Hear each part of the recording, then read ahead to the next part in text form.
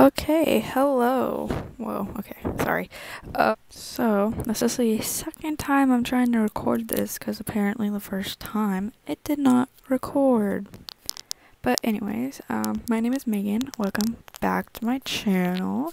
In this video, I'm just kind of coloring this drawing of wolfhard.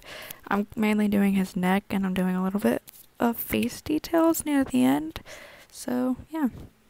Also, I wanted to answer a few questions, like frequently asked questions that I get, such as like how old I am. I'm 16. Yeah, my birthday is in December.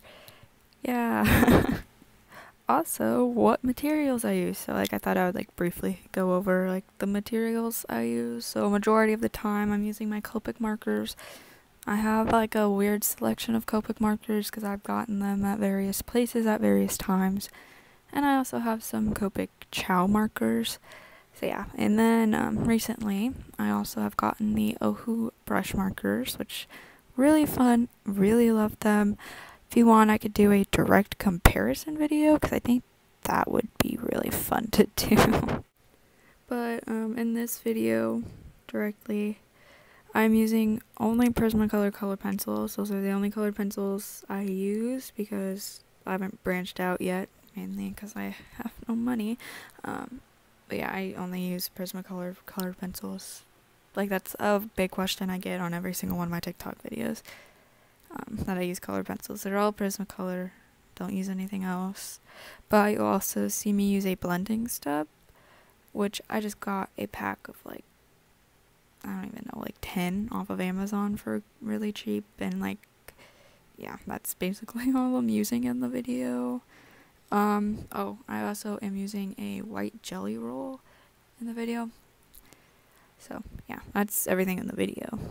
But also in some of my TikTok videos, I have used some pens, which I only use like Bic pens. So, yeah, I use like the Bic round stick grip in purple mainly. But I also have it in blue and pink and red, and I think that's all. I don't know. But recently I've gotten like a big pack of, why did I say pack like that?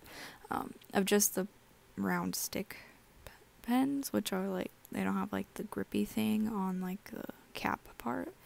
But like they work the same, but I really like the way that the blue one looks in this sketchbook, or the ELO sketchbook that I'm using currently, but I also have them in black, so like I like to mix those ones. Also, the paper in this video is the Strathmore Tone Gray paper, which yeah, I love. I use that a lot, and I also use the Strathmore Toned Tan paper, which I also get a lot of questions about. So yeah, I just realized you can totally see the pens that I use in the corner. You can see the blue and the black one. So I just realized that. I also get a lot of questions on how long these drawings usually take me. I haven't actually done a lot of like portraits like this. I've done a couple, but I don't really like the way that they turned out because usually I try really hard in the beginning and try to make like, I start with the eyes, so like I try to make the eyes look really good, and then I kind of lose inspiration and motivation to actually do the rest, so I rush the rest and I'm like, yeah, it's finished. Yeah. So, but this one so far, I've been working on it for about a week and a half on and off, because like I do a lot of stuff in my sketchbook too, because I'm also writing a story right now, which sounds really weird, but I'm working with my characters a lot right now, and hopefully I'll finish the sketchbook soon so I can show everybody, because I'm really proud of this sketchbook so far.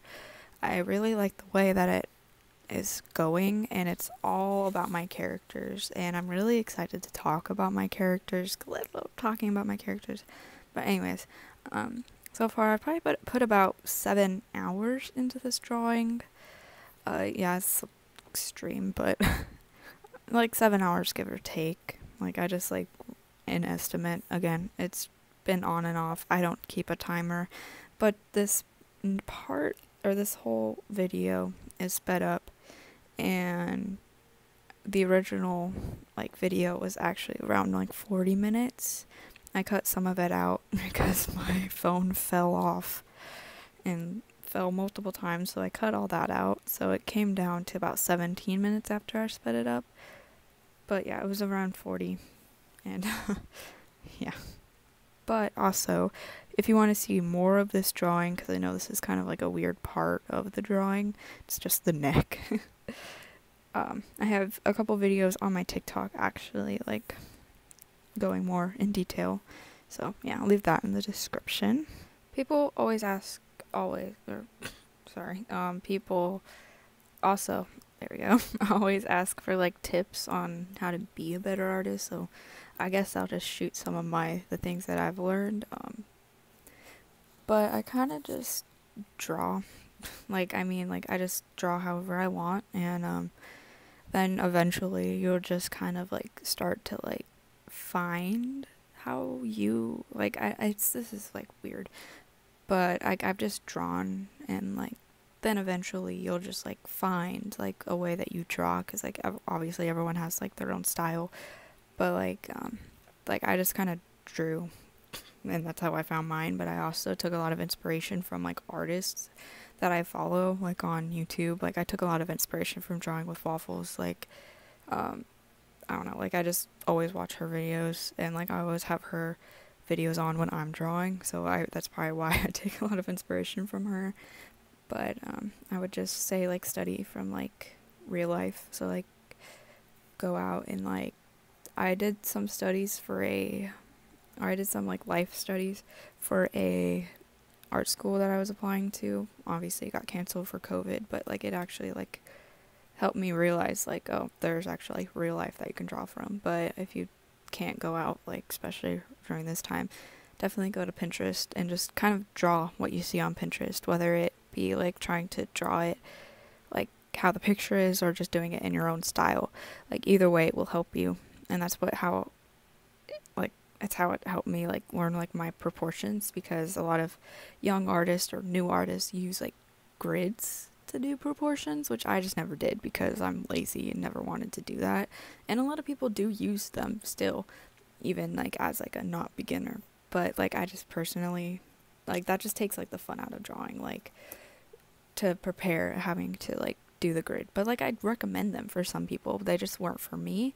But other people, it could work so well for them. And I know a lot of people who like it has worked. And I have gotten questions like, how do you do that without a grid? I'm like, it's just because I've just done this a lot. Like, trust me, it did not look like that the first time I tried it. And like you just have to, I don't know, you just kind of learn. And then I have definitely like every time I start a new drawing like this, I look back on my old drawings that I've done and just kind of been like, oh, okay, so like the face is too long, so like I take that, and like I'd still look at the picture obviously, and like I kind of like I draw a circle to start, and then I always start with the lips. Like I kind of do a basic outline of the jaw, and then I place the chin and then the lips, and then like I try to like closely as I can, without grids obviously. But yeah, I just find like that's the way is easiest for me, if I start from the lips and go up. I don't know why. It just makes me put the nose not as long as I usually put it. In one of my TikTok videos, like I was doing like a tutorial, an air quotes tutorial, and the nose, like, oh, the nose was outrageous. Yeah, that's just something I've had to learn and realize that I used to draw noses really long, which would elongate the face. And I'm looking at one that's on my wall right now, and the nose is so long. And the space between the nose and lips is so long. And yeah. So, yeah. I've kind of just learned proportions by doing it and messing up. Which, like, is gonna happen. Especially when you first start drawing. I just didn't know how to draw, basically. But like that's part of the fun of being self-taught, is that you can see your progress and be like, hey, I went from this to this. Like I'm looking at another picture of wolfhard that I've drawn that is on my wall. Like I used to draw him a lot because he was like the first person that I drew like kind of like realistically, again in air quotes. not realistic when you look back, but like I was proud of myself. And then I was like, I'm able to look back and be like, okay, I see everything that I did wrong in that picture while I was drawing it, and now I can like take that and learn with it. So like that's kind of like the main thing of, you just kind of learn from your past drawings. Like I'm not good at giving advice, and like I'm really bad at it, but I hope that like made sense. I don't even know if that really made sense in my own head, but yeah, I was kind of just speaking, not yeah. But yeah, you just kind of learn, and I know that's aggravating, because obviously you just want to be like good now, and you want to have good drawings, and you want to be able to like do everything like right now, but the truth is like you can't, and you have to learn. And like, to be honest, like it's taken almost 2 years to be able to get to this point. So yeah, it's a process, and you definitely have to trust the process. And I hate when I see like young artists, especially like 12 and like 13-year-olds, be like, oh, my art sucks, I'm never gonna get better. It's like, you're 12. Like, obviously if you keep drawing, you're gonna get better. Like, that's just a fact. Like, if you keep drawing, like, and something that helped me was drawing every single day. Like,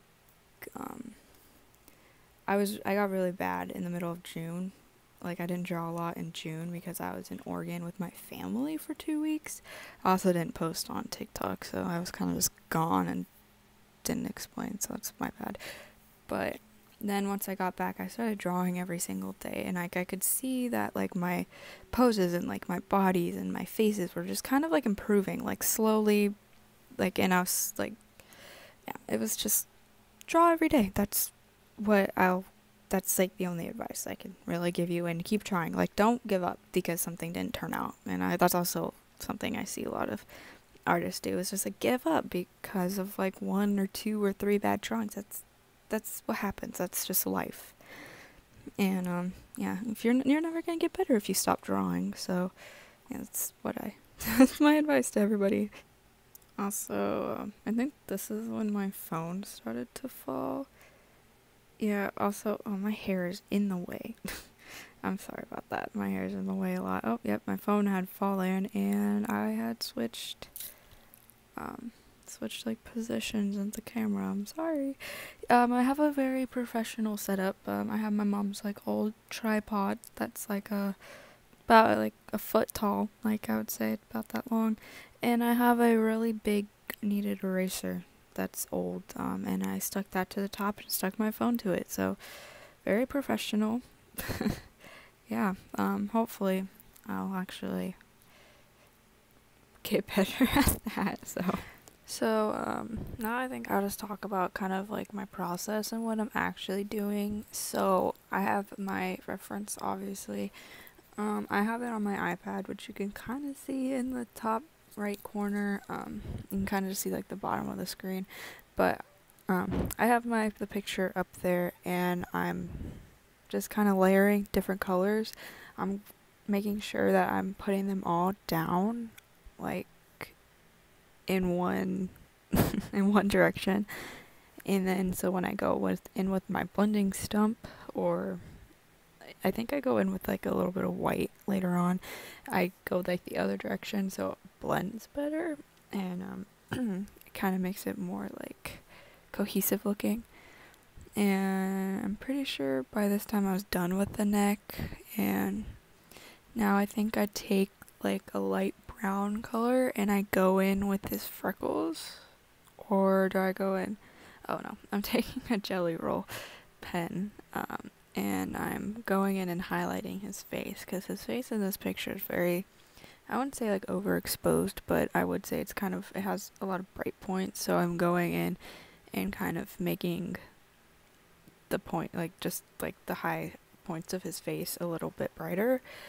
So I'm just like putting a couple dots down and then kind of smearing them so it looks a little bit brighter. I also did go in with like a base color of white for this whole drawing, just to make sure I just started at the lightest color. and worked my way up and added the shadows where shadows were, obviously, and added darkest points later. But like starting off with white, I found was really easy to build other colors upon. Oh, my cat just decided to jump up here.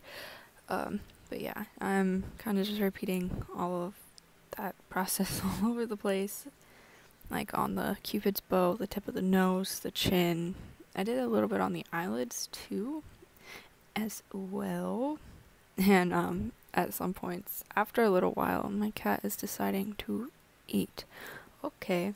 At some points, the jelly roll decides just to not work, so I go off in the corner and just kind of scribble it. Oh, I just moved the camera. Okay, I did not know I did that. Yeah, as you can see, I'm just kind of going in again and adding more of the jelly roll.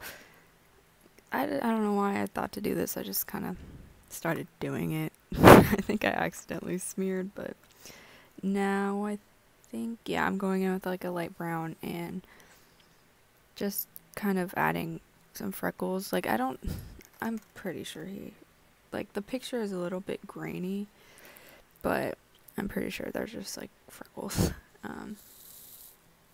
So yeah, I'm going in and like just putting them wherever, and then I go in later and kind of blend them out with the blending stump.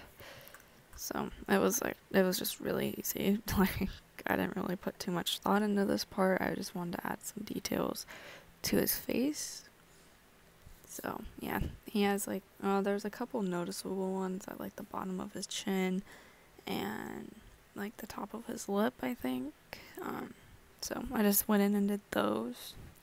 So I realized I breathed into the mic a couple times, and I'm sorry. I didn't mean to hurt your ears if I did. But yeah, we're coming to the end of this video, so I just wanted to say thank you guys for watching, and yeah, I hope you enjoyed this. If you have any other questions, like, definitely let me know. If you have any video ideas, also comment them down below. I'll also have my social medias in the description if you want to follow them, because I post a lot on my TikTok, including videos of this drawing too. So thank you so much for watching, and I'll see you guys later.